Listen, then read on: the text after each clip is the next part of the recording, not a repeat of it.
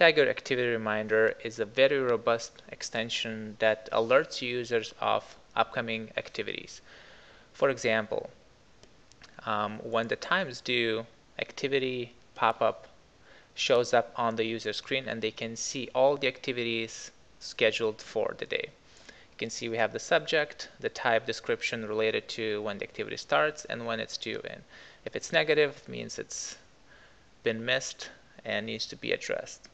Within the activity pop-up, we can click on the subject. That'll take us to the activity screen. We can click on the related to hyperlinks that'll open the contact, organization, or whatever the activity is linked to.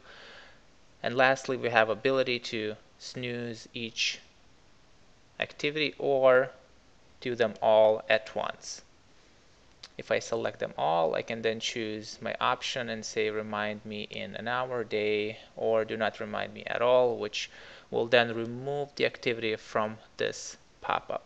In this case, I'll just do a 1 minute reminder, snooze it so we can see how it works.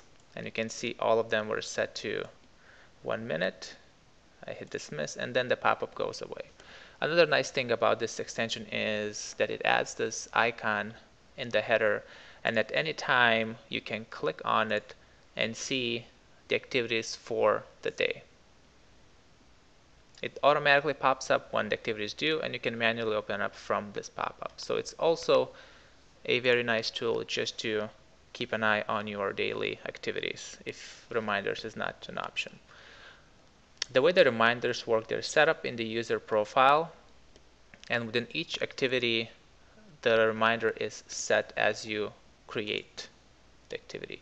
So if I go to my preferences, under calendar settings, we have pop-up reminder interval, and this is where you set when you would like to be reminded.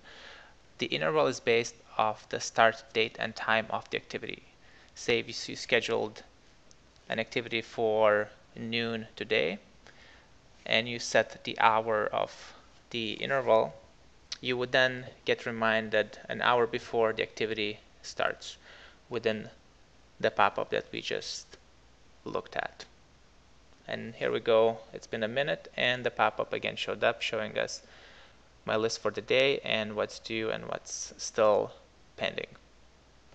And as another example, I'll just go ahead and create another activity so you can see how easy and simple it is. I'll just go ahead and add an event, say test ABC, and once I hit save, the activity was added, and I'll just manually open up the pop-up, and you can see that we have our activity that is due right now because my setting was set to 1 minute before the activity starts. And then say if I do not remind and dismiss, and if I were to open it again, that activity is no longer in my list.